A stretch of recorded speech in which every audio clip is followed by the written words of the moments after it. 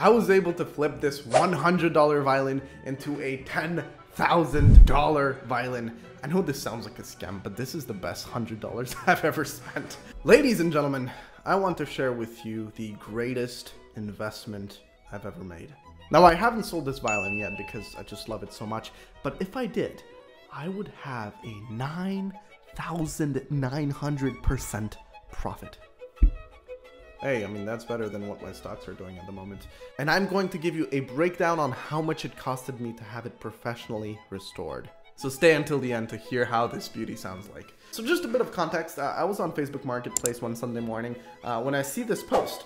And immediately I think to myself, that violin kind of looks beat up. It's got a lot of missing things, like the bridge, strings, one of the pegs, a chin rest. This violin at the moment is not playable. Alibaba can't play on it, Joe Biden can't play on it, nobody can play on this violin. And I also couldn't tell whether there were any cracks on this instrument because whoever was taking these pictures probably used a potato as a camera.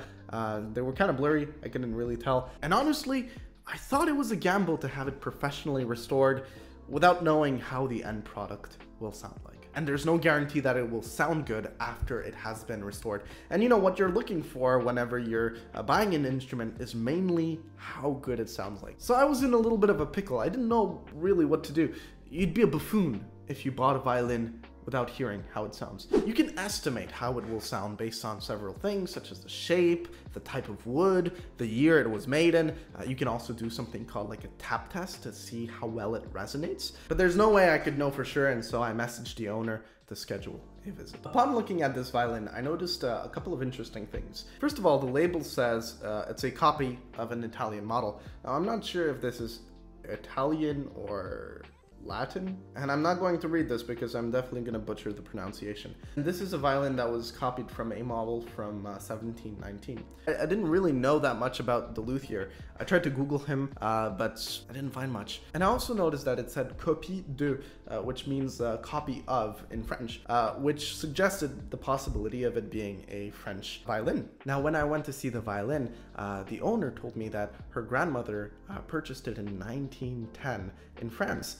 And this is where things get a little bit interesting. When I heard that it was French and in the beginning of the 20th century, I immediately thought of the Mirecourt period. Now, this was a period in France during the early 20th century and was a really important chapter in the history of violins. Mirecourt was a small town in northern eastern France and has been renowned for violin making since the 18th century. And during this period, a wide variety of luthiers started opening their shops and producing a wide variety of different violins. Now, the violins that were made during this period were crafted in a very exceptional way that blended both French and Italian influences. So in a way, if you try and imagine it, it was basically like a side hustle trend where people started opening their violin shops and trying to sell their violins to people. Learning an instrument and classical music in general was very popular in France during that time. Now, there's good news and bad news. The good news is if you manage to find a violin that was made from a popular luthier, chances are you've got a really fine instrument. The bad news is because it was a very popular trendy side hustle to do in order to make a living, a lot of people who really didn't know what they were doing started making these violins. A lot of students, a lot of people who did this as a second job started making these violins, and unfortunately they were not the best quality. And although I had a lot of doubts about this violin, I decided to buy it. And I was able to bargain it down to $100. Now here comes the fun part, restoring it, or the financial burden. So I brought it to a friend of mine who is a luthier, and he immediately recognized it as a French violin, which was good. Here's a breakdown of the costs that it took to restore it. Ladies and gentlemen, if you're enjoying the content thus far, like this video and subscribe because this video costed me a lot of money. So the strings were $75. So the fingerboard wasn't really even, so he kind of had to sand it down, which costed $75. The sound post was $25. The bridge itself, I had to get a new bridge, $17.50. Afterwards, he had to shape the bridge. Every bridge has to be specifically tailored for each violin. So that service costed $75. The body of the violin was starting to unglue because of its age, and so to glue it back together costed $50. The pegs costed $75. The chin rest, $25. And the grand total, ladies and gentlemen, is $417.50. And because the majority of my audience is from the States, the grand total comes down to $307.65. Not bad. So in total, I spent around $500 on this violin. And after a week or so, he called me up to try it. I was really scared. I'm like, oh, I just threw $500 down the drain. But when I tried it, it sounded beautifully. This luscious tiger-flamed instrument with ravishing cacao colors. Wait, I just had a shower thought. Are cacao plants the same as coca plants? I'm digressing too much. Its round body overshadows the golden colossal sound it will pronounce. That scroll though looks like a delicious fruit roll. I mean, that's pretty much all I had to say about the physique of this violin. I'll play it in a second, but you'll notice that the sound is so perfectly balanced.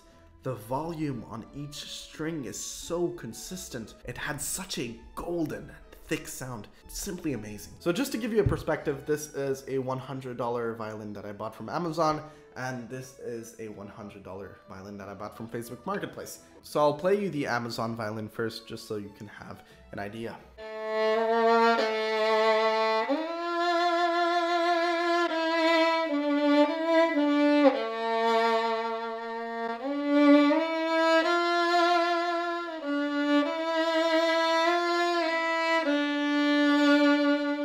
And here is the $100 violin.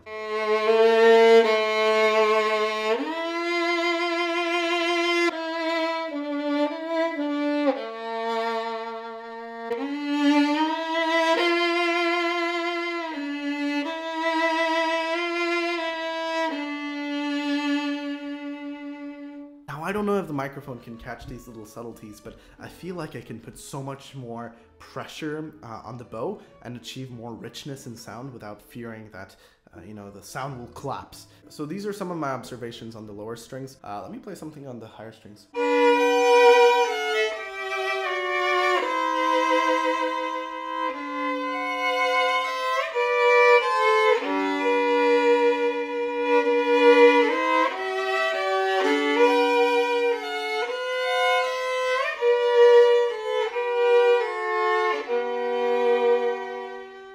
Now, I just want to warn you about something.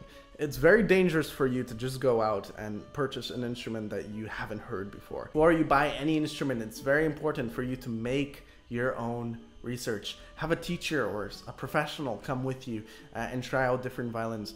Trust me, this is the best advice I can give you if you're looking for a new violin. Ladies and gentlemen, if you enjoyed this video, like, subscribe, and go practice.